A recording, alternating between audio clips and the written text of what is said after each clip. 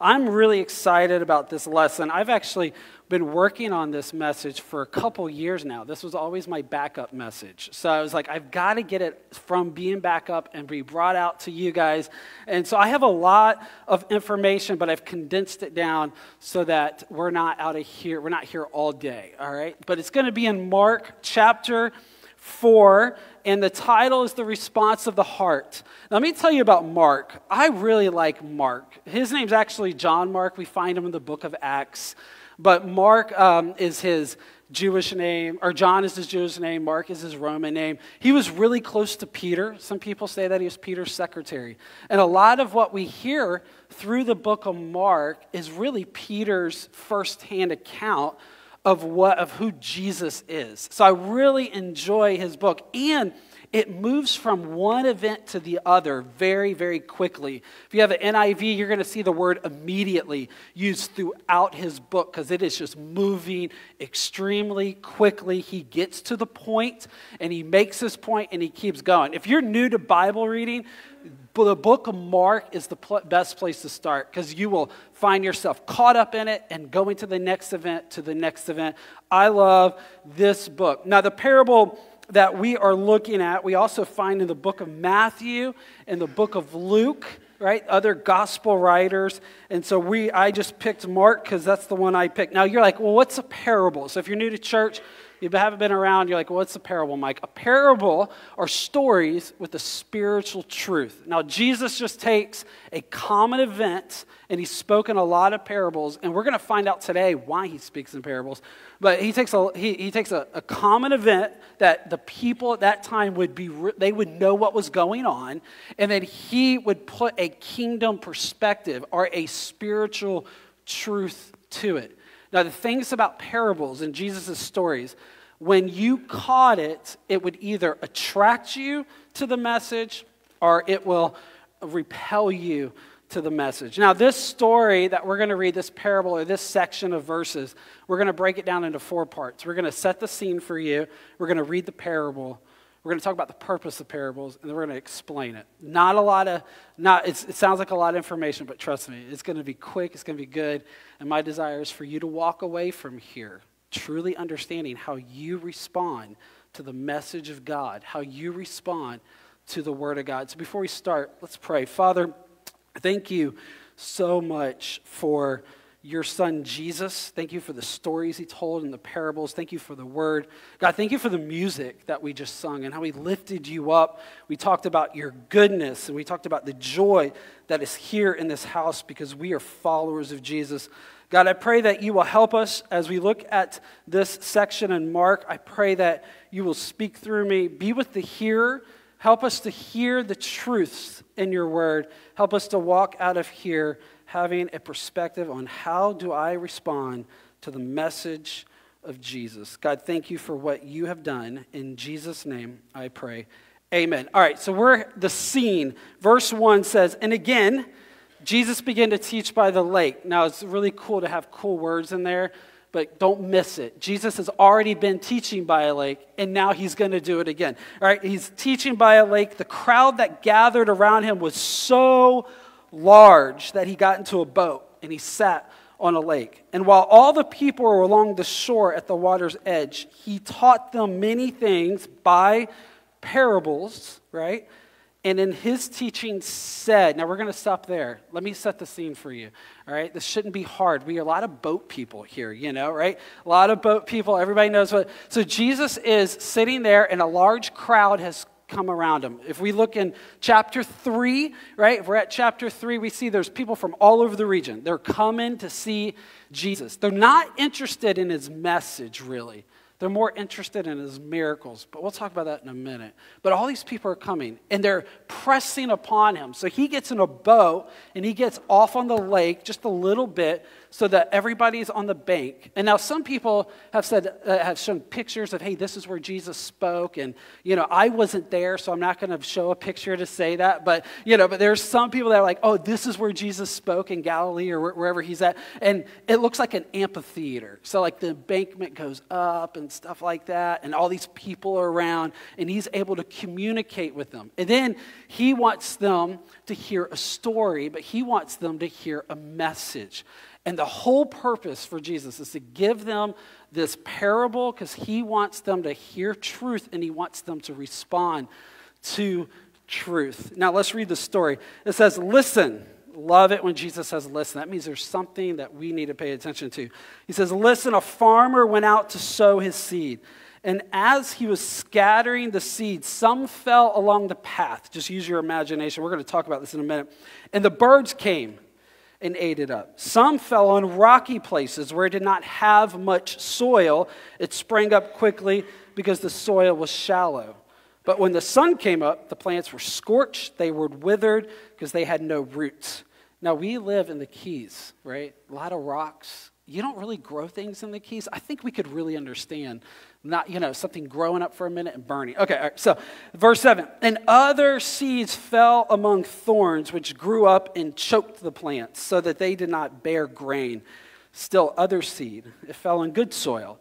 It came up. It grew and produced a crop, some multiplying 30, some 60, some 100 times. And Jesus said, whoever has ears to hear, let them hear. What a really profound statement, right? Whoever has ears to hear, let them hear. Now, let me give you the story. Now, if you were sitting there, then you would have picked up on this picture so vividly. You would have understood it. Chances are, in the background, there could have been a farmer doing the exact same thing Jesus was talking about. No doubt, had you walked to follow Jesus and to where he was teaching, you would have walked by fields where farmers were doing exactly what he was talking about. So you would have picked up on this picture so really, really well. So let me paint it for you, all right? So many of you own a piece of land, right? We call it a plot of land, right? You have a piece of land, a plot of land. We separate our land by fences, or some of you in South Florida, it might be bushes, but fences or bushes. Back then, they separated their plots of land by these rocks. So you'd have these rocks that would separate the areas, and that would be the plot of land, and that would be my land, and that's where I was going to do grain, whether it be corn or wheat or whatever they're gonna try to grow. And now those rocks would have some soil in it, a little bit. That's the rocky area, right?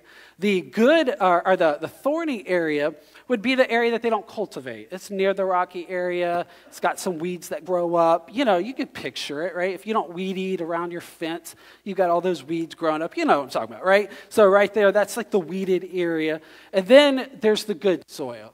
And the good soil is where they're going to try to get a crop from. But the path could have been right in front of their plot of land where people walked. Or it could have been where there was rows in between of what they're trying to grow. And those paths were created because people walked on them. The farmer walked on them. The hired servants or the servants would walk on them, and they would compact it. You know what happens with dirt when you walk on it in the same place over and over again? It gets really hard. It gets really compacted. That would be the path. And so the farmer's got this sack on him, and he's got this thing around him, and he takes the seed, and he's just scattering out the seed. Not really taking any consideration to where it's going, because he wants a good crop, right? And so he's scattering out. Some falls on the rocky area, right around his boundary. Some fall in the weeds area, right there. He doesn't care. It's fine. He's just doing it, right? And then some falls on the path where he's walking, right? Now, the results of that is this. The path that's really hard, birds come, and they just snatch up the seed. Now, if you've been to Lorelei's and you've eaten there, and you've sat out there by the water, they've got birds, and if you feed them, which you're not supposed to do, right? Not supposed to, like you get a picture of the birds just coming and eating up, right? And that's what's available for there. I just wanted to use that for Mike. So, but that's what it is, right? The path is available. It doesn't seek in, right? And then the rocky area, of course, nothing's going to grow there. Most of you've done science projects. You've done the whole seed thing. You get what I'm talking about, right? So it's nothing's going to grow there because there's nothing to go deep into. And once it starts to spring up, then it gets hot and it burns it away. The other part is the thorns, and it's going to grow with the thorns. It's going to grow with the weeds. But then the weeds choke it out, and now it means nothing. It's for no good. The seed was a waste, right? The purpose of it was a waste. And then you got the good soil, which produces 30, 60, 90, 100, what Jesus said. And that would have grabbed their ear. Now, the purpose of this, actually, let me tell you about this, all right? Now, we're about to continue our reading, but the writers of the Gospels, Matthew, Mark, and Luke, they step out of this moment of the boat, right? Where our scene is, we're in a boat, we're watching Jesus talk. They step out of that moment and take us to an intimate moment with Jesus, where it's just them and a couple of followers or a few followers, to where Jesus begins to explain this story. Now, skip this part and read the rest of Mark, the rest of chapter 4, or read Matthew 13, read in Luke, and you'll see the next stories or parables that Jesus shares. But for just a moment, they step out of that time and put us in another place so that we can fully understand what Jesus was saying and what he wanted you and I to know. And so he gives the purpose. Verse 10, he says this, "And when he was alone, the 12 and others around him asked him about these parables. And he told them, 'The secret of the kingdom of God has been given to you.'" We're going to talk about that in a minute. "But to those on the outside, everything is said in parables, so that they may be ever seeing, but never perceiving, ever hearing, but never understanding. Otherwise, they might turn and be forgiven." Then Jesus said to them, "Don't you understand this parable? How then will you understand any parable?" I read so many commentaries about this section. Many of them said this was some of the hardest verses to read and understand in the New Testament. In order for us to get a proper understanding of this, now remember, Mark is quick. Mark is going from one event to other. This is all he gives us. But for us to understand this, I'd have to take you to the book of Isaiah, when the prophet was the first one to write about it. Then I'd have to take you to Luke, because Luke shed some more information on it. Then I'd have to take you to Luke. And then finally I'd take you to Acts and Paul, where Paul quotes the prophet Isaiah and says the exact same thing. Because when we read it, we think, well, Jesus is holding back truth from people. That's not the Jesus I know. But here is the premise. Here is what the whole purpose of this is. In one little sentence, Jesus came to reveal truth to all who are open to receive it. Now, one commentary says the secret has been given to the disciples because they have responded in faith. But to those hardened by unbelief, the entire significance of Jesus' person and ministry lies in parables. See, many people were coming to Jesus for what he could do for them.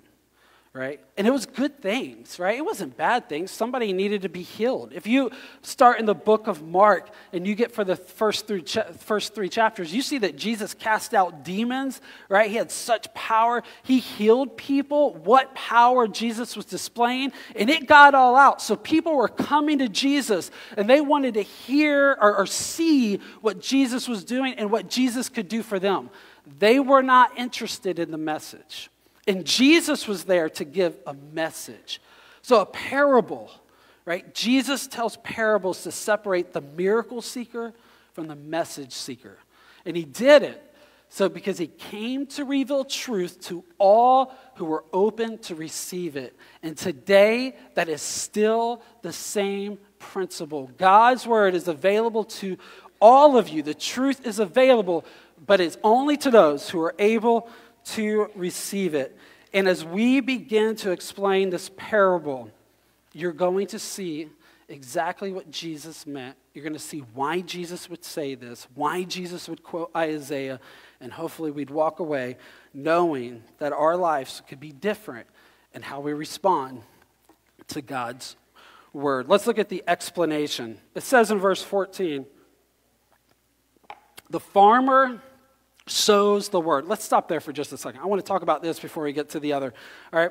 So Jesus identifies what the seed is. The seed is the word of God, right? That's what Jesus has just decided. So all the seed that's being scattered, Jesus is saying that is the word. That is a message that Jesus came to proclaim. And the same message that he came to proclaim 2,000 years ago is still the same message that he is proclaiming through his word today. And it's this. The message is that the kingdom is here. God's kingdom is here. It's repent and believe the good news. That's the message that Jesus came to give. When you open the book of Mark, and I know I keep talking about that because, let me just say this. When you read the Gospels, you read the Bible, they don't just throw stories in there to kind of like go, hey, this is really cool. Let me think of this one. There's a pattern and a purpose. So for us to gather all of what's being said, we read the whole book as if it was the first time we're listening to it. So Mark starts out with this story of this guy named John the Baptist who came to proclaim the kingdom. Right? He said, the kingdom is coming. He's preparing the way. And he says something really cool. He goes, I baptize with water, but there's someone that's going to come to baptize with the Holy Spirit. And then Jesus gets baptized, not because he needs to repent, not because of any of that, but Jesus gets baptized. He goes to the wilderness for 40 days, comes out of the wilderness, and he says this, repent and believe, for the kingdom of God is here. Jesus' message was that the kingdom is coming, and the good news is that it's being established through him. So what's the news? The good news is simply this, is that Jesus came to forgive your sins. That's the good news, right?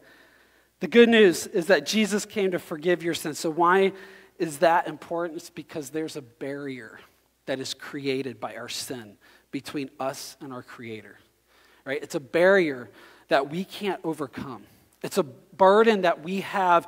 It's a payment that is upon us. And our sin creates it. And because of that sin and because of that barrier, Paul in the book of Colossians tells us that we are in the kingdom of darkness. That's the kingdom you and I are born in. It's not really good news. It's not really exciting news that all people everywhere are born into a kingdom. They don't have any choice. They were just born in that way because of the sin they have. But Paul tells us that Jesus came to transform you from the power or the kingdom of darkness to the kingdom of light. And it's through the work of Jesus. So Jesus comes as your representative, and he lives this life perfect and holy, right? But his sacrifice was displayed on a cross, where he would shed his blood. He was beaten and he was mocked. He was pierced through his hands. He was put crowns on his head. And he did all of that because sin requires death. And Jesus said, I'll be your representative. I will go to the cross. I will sacrifice for you because I want you to be a part of my kingdom. And so when Jesus died on that cross, 3 days later, he rose again, and God said, I am satisfied with the sacrifice. And now anyone who believes in Jesus will now be a part of the kingdom of God. And that's the message that Jesus came. That was what was being sown to all these people, was that Jesus has come to give life. Jesus has come to forgive sinners. And then he goes on, and he says, some people are like the seed along the path where the word, the message of Jesus is sown. And as soon as they hear it, Satan comes and takes away the word that was sown in them. And others, like seed sown on rocky places, hear the word and at once receive it with joy. But since they have no root, they only last for a short time. And when trouble or persecution comes because of the word, they quickly fall away. Still others, like seeds sown among thorns, they hear the word, but the worries of this life, the deceitfulness of wealth, and the desires for other things come in and choke the word, making it unfruitful. Others, like seeds sown on good soil, hear the word. They accept it. They produce a crop, some 30, some 60, some 100 times what was sown. Jesus is simply saying this. This parable is about how you and I respond to the message of God. The first one he gives us is a hard heart. I want you to look at that. The hard heart. Some people are like seed along, let me read that again. Some people are like seed along the path where the word is sown. And as soon as they hear it, Satan comes and takes away the word that was sown to them. These are the ones that hear but don't respond. These are the ones that hear and they don't understand. These are the ones that are unresponsive to the message that is being given to them. They're the ones that resist what is being done. The message of Jesus, the kingdom coming, they refuse to hear it. But let's just be fair for a moment, all right? As I was thinking about this, and I've had a long time to think about this, let's just stop for a second, all right? I think some people that are unresponsive to God's word might have a good reason. And I don't mean that, actually I don't, you might have a good reason. Think about this, all right? I don't know why I just stepped down there, but all right, so just think about it. So when we're talking about the scene that was set, right, there's the path, and people walk all over the path. It was the farmer, it was the hired hands. They walk all over this path, right, and it's compacted. Some of you, right, you've been beaten down, you've been hurt, right? You come to a place where you hear, like we sung the song, the goodness of God, and you come to a place where you go, well, I don't know about that God. He's not good to me. We talk about the love of God, and you're like, I don't know about the love of God. And you would say, I feel like I've been stepped on, I've been beaten down, so therefore I will not hear the message of God. I want you to hear me for a second. The enemy is not God's word. The enemy is not the person delivering the message. Jesus tells us that the enemy, it's Satan, and he comes and he takes away the word that is sown in you. Satan doesn't want you to leave his kingdom. Satan doesn't want you to come find hope and truth and love and acceptance and forgiveness. He wants to snatch it away from you. So when you hear the goodness of God, you hear the message of Jesus that he came to die for your sins, and you start to have those doubts aren't original to you. They're things that Satan has played in the mind of people over and over again for you to stop and go, yeah, I guess God's not good. I don't know why God does that. I don't know why this happens in this world. There can't be a loving father. It's because Satan doesn't want you to hear the truth, and he's going to snatch it from you. If you don't understand, he's going to grab it from you, and you will stay in a place of misery because you're unforgiven and you never experience the love of God. Jesus said this, the thief comes only to steal, kill, and destroy. Think about those words. The thief comes only to steal, kill, and destroy. But I, Jesus says, have come that they may have life and they may have it to the full. Satan wants to destroy your life. He wants you to stay in misery. He doesn't want you to hear the gospel and the good news. He doesn't want to lose you from his kingdom. So today, if that is you, if you are in a place where you don't know Jesus, right, and you haven't come to find forgiveness, then for just a moment, I beg you, guard the seed that's being planted. Hold on to it and don't let Satan take it, because I promise you're going to find exactly what you're looking for. Now, the next three type of places that the seed fell, I believe, are for Christians and believers. It says this, the shallow heart. Others, like seed sown on rocky places, hear the word, and at once they receive it with joy. I actually call this the camp experience. I'm a youth pastor by trade, I feel like. So, you take teens to camp, they get really excited, they hear it, woo, they're changed, their life has changed forever, right? That's what I call it. But actually, it's probably more deeper than that for most of us. But here's the problem. They hear the word, they receive it with joy, they're really excited, there's an emotional response. But since they have no root, they only last a short time. And when trouble or persecution comes because of what? The word. Think about that. They quickly fall away. Notice the stumbling block is the word of God. So you receive it. You're different than the hard heart. You're going to take it in. You're going to allow it to do something in your heart. It's going to start to just fester a little. But you've got all these rocks and these things underneath the surface that you're not willing to bring up and remove, that your growth is going to be like this. And when things get difficult, you're going to fall away. When you hear a message, and let me tell you, Pastor Trevor in 2023 dropped some truth bombs that were really hard to hear, right? And sometimes he says some things that are biblical, and God's leading him, we might go, I don't know if I like that, right? That might be more of a sign of a shallow heart. I'm not stepping on your toes, but that might be more of a sign of a shallow heart for you as a believer. You receive it, but man, I'm going to struggle with it. But listen, the Word of God is designed to change you.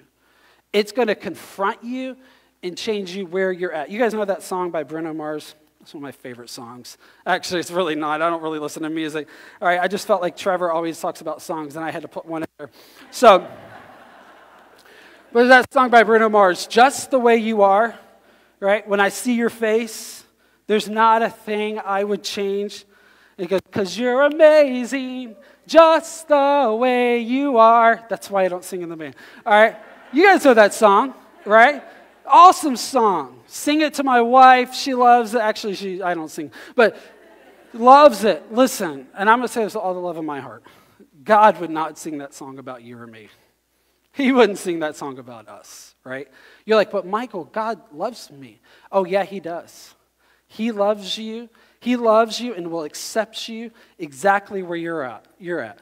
He knows that you're a sinner, and when you're a sinner, you're an enemy of God, and he's going to accept you, and he's going to bring you in. But because he loves you, he refuses to leave you in the way that you find him. The Word of God is designed to change you, right? To conform you into the image of Jesus. And when the seed is planted, but yet we have things under the surface that we're not willing to bring up, and you can identify whatever those things you want it to be, it starts to grow. But when things get difficult, because of the Word, you begin to fall away. Paul tells Timothy, he says this, all Scripture is God-breathed. I love that. All Scripture is God-breathed. Not just a little bit, not just Exodus or maybe a little bit of Leviticus, but all of it is God-breathed. And that means that God spoke through the person that was writing it. Mark, we read Mark's gospel, and yes, it was his personality that wrote it, and it was his experiences that God used, but God spoke through him to give his message for you and I. All of it is profitable, right? All of it. And he says it's useful for teaching. I love teaching, right? I think teaching is a really cool thing. Some of you are teachers. You may not like teaching, but teaching is a really cool thing. We can get behind teaching. The other is rebuking. I don't know about you, but I don't like to be rebuked. It's not one of my favorite things to be on the other end of, but that's not me. The other is correcting. This is what God's Word is used for. Teaching, rebuking, correcting. Once again, I'm really not a big fan of being corrected, right? I don't think many people are big fans about being corrected. You have to have a lot of humility when it happens. And the other is training in righteousness. Speaking of training, Jake says that he charges by the hour and he'll help you lift weights. But training in righteousness, right? Those are all good things, but what's the purpose? So that the servant of God, so that you and me may be thoroughly equipped for every good work. God's Word is going to change you. It's going to conform you, but you've got to let it grow inside of you. When I was a kid, my parents, I was probably Ainsley's age, 8 or 9, and we lived in Tallahassee. If you ever lived up in Tallahassee, you know it's not a really good area to grow things. Well, better than here. So, but in Tallahassee, my parents were like, hey, we're going to have this garden. They wanted to make a garden. And it was in the middle of my football field and baseball field, but they didn't care, right? They were going to build a garden so we could have okra and tomatoes and whatever else they could grow there. So they got this machine. It's a tiller, and it tills up the ground. And so it starts ripping up the ground, bringing to surface the things that are underneath, right? Tearing apart the top. And would you believe it? A lot of the things that came up from the soil underneath were these rocks. Where do they come from? I don't know. But I mean, I'm in Tallahassee, I'm 8, I don't care about that. But my job was to go through and grab all those rocks and throw them out because they're not good for the crop that we intend to have. Some of you have rocks, they're underneath the surface. You need to saturate yourself in the Word of God. You need to allow the Word of God, the water of God's Word, to overcome you and bring to surface those rocks, those things that are preventing you from growing deep and having deep roots so that you can be a fruitful Christian. The third soil that he talks about is one with weeds. Let's read this for a second. This one, I think of all of them, this one might break my heart the most. Still others, like seeds sown among thorns, they hear the word.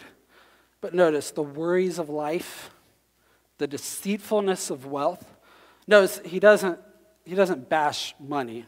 He says it's the deceitfulness of wealth. And the desires for other things come in, they choke the word, and they make it unfruitful. You know, we could probably say your time, talent, and treasures. Those are the things that he's talking about. What do you put your time to? What do you put your talent to? What do you put your treasures in? What's heartbreaking to me is that all these things we put a lot of effort into, right? We put a lot of good things into, and they prove to be unfruitful at the end. Now, I'm a youth pastor by trade, so I'm going to give you a little bit of youth pastor stuff, right? I don't know most of you parents, so if you think I'm talking to you, I don't, because I don't know your story, all right? So I'm going to preface that before I say what I'm about to say. I have watched in my years in youth ministry how parents have put their kids in places to be successful, and it's really good, right? Those are good things. You need a good education, right? You need, hopefully, you're involved in a sports or extracurricular activity. And that's all good things. And they have put a lot of money, they put a lot of time, and they put a lot of resources in those things. All good things. But they seem to sacrifice the best thing. They seem to sacrifice the importance of their time as a family with God. They seem to sacrifice youth group when it comes to other events. They sacrifice, and this is just 7 years of being a youth pastor, 17 years being connected to youth ministry, right? If it comes to the baseball camp and the church camp goes. I once told a parent, I thought it was funny, but they didn't find it as funny. I go, you know, the difference between me and your sports and your softball league is that I don't charge you. Maybe I should start charging you, right? You know, but we seem to do the good things in life and cultivate those, right? And put our efforts into those and our time and our resources into those. But if they all sacrifice the best thing, and the best thing is God's word being implanted in your heart, if they sacrifice all of that, listen to what Jesus says, it is unfruitful. What breaks my heart is I don't want you to be people that are unfruitful because you got so consumed with the good things that you missed out on the best things. There's this, hopefully I don't get choked up when I tell you this story. There's this lady, I'm about to take a drink of water. There's this older lady I had the privilege of knowing for a long, long time. I would tell you, but it would tell you my age. So a long, long time, all right? And I've known her and her granddaughter gave her one of these books. It's pretty crazy. And it was like, what are your memories? And it was really cool to read and hear and to get the stories. And she goes, well, what is one of your regrets? Now, this old lady who's now in heaven, she was a preacher's daughter, preacher's wife, grew up in the church, great servant of the Lord. And she said, when I was a kid, my mom and dad, we would pray and read the Bible every day, every night. And then she says, with my kids, I didn't do that. Maybe she got too busy. Maybe work was too much. But she didn't do it. And she says this. It's like a 70-year-old woman goes, whoever is reading this, whatever you do, read the Bible and pray with your kids. The regret of an old lady at the end of her life is that she put good things over the best thing. Moms, dads, don't do that with God's word. Make God's word a priority in your life and in your kids' life. Read the Bible every day and pray with them every night. Grandparents, when you have the opportunity, spend time with your kids in God's word, or your grandkids, and just use those opportunities that you have to make sure that you are trying to cultivate an area that you are focused on the best things. I want you to be fruitful, but more than that, Jesus wants you to be fruitful. Which leads us to the last soil, the heart. It's the receiving heart. He says this, others like seeds sown on good soil, they hear the word. They accept it. They produce a crop, some 30, some 60, some 100 times what was sown. I want you to think about that. Think about the progression. They hear it, they understand it, they receive it, and they produce it. Much different than the other three places. This represents those who hear the word and they accept it. These represents those who are ready to hear and receive the truth. Tribulation and persecutions don't stop them. Worries and wealth and personal desires do not distract them. Their hearing is active, it's not passive. They aggressively pursue the word. They allow it to take root, and then they rejoice in the abundant growth. I want you to notice that the seed is the same. The seed never changes. What changes is how you and I receive what we hear. You're like, okay, Michael, so how do I be fruitful?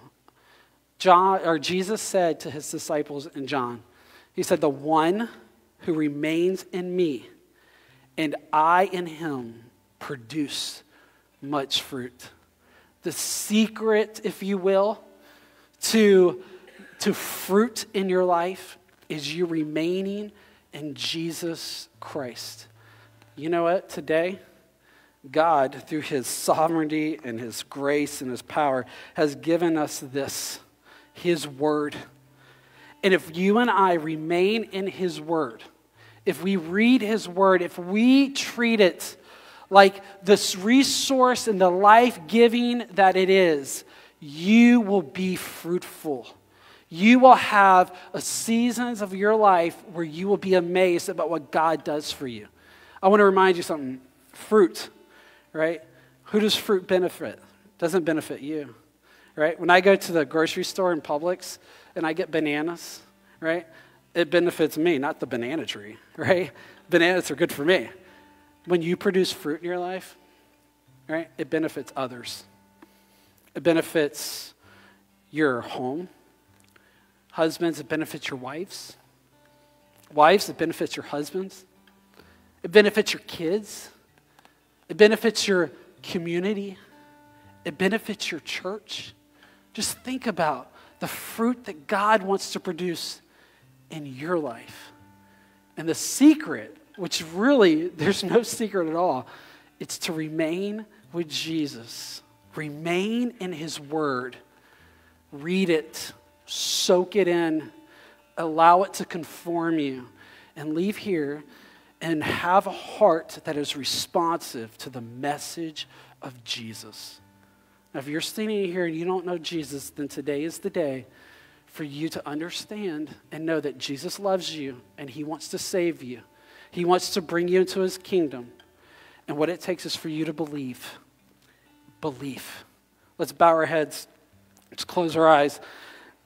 We've been challenged today to respond with God's word we've been challenged to see how we respond to his word. Some of us respond where we're unresponsive and we're unresistant, right? If that's you, then I want to encourage you today to come to know Jesus.